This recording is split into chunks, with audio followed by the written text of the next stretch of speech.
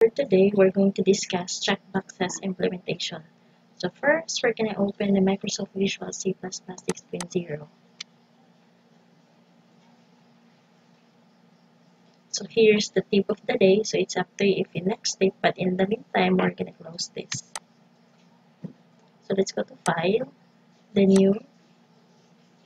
Then we're going to choose the Microsoft Foundation Classes, Application Wizard XC.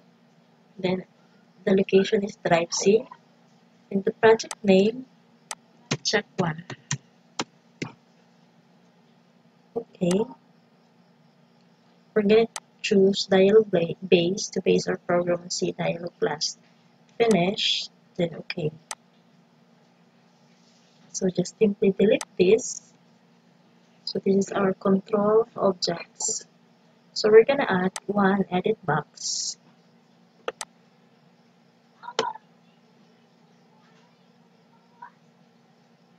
Then 3 checkboxes.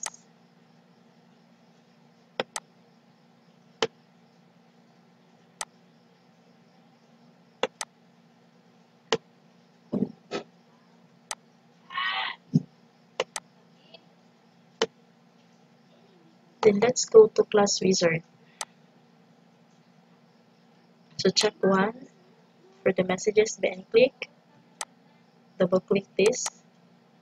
So we have our method for the event handler on check 1. Next is on IDC check 2. So then click again. Okay. Then for the last checkbox. Okay. So for the on check 1, in the member functions, just double click. So as you can see, this one is for the on check 1, on check 2, and on check 3 event handler. So open and close curly braces.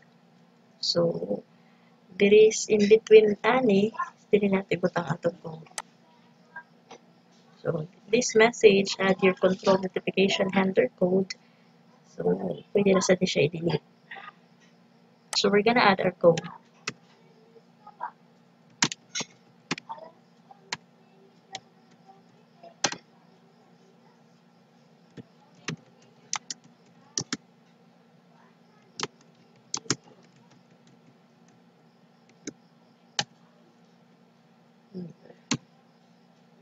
Then don't forget, so m_text is equal to open and close double quotation.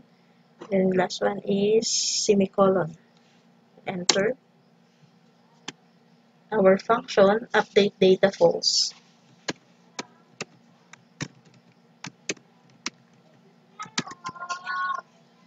So para di natakapo yung palik-palik type, so just copy paste. Control C in the keyboard.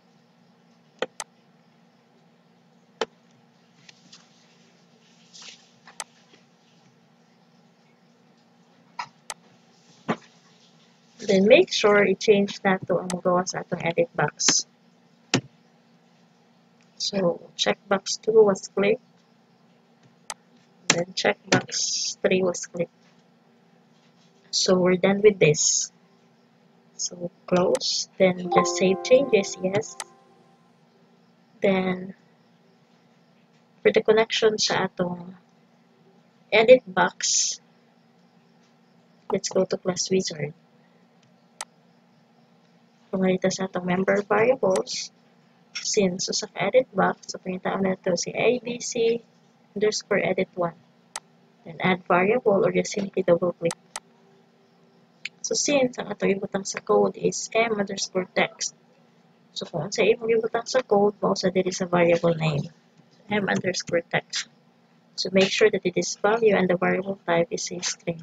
So let's OK and OK. So now we're gonna execute and build our program. So the file does it exist? Do you want to build? Yes.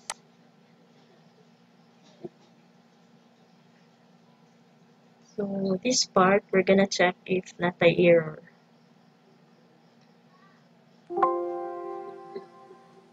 So good. 0 errors, 0 warnings. So once I click check 1, checkbox 1 was clicked. The checkbox 2 was clicked. And then for the check 3, checkbox 3 was clicked. So as you can see, na-click siya sa di ba? Since checkbox gani, we can choose as many as we can. So we can order as many as we can. So here is our output for the checkbox implementation.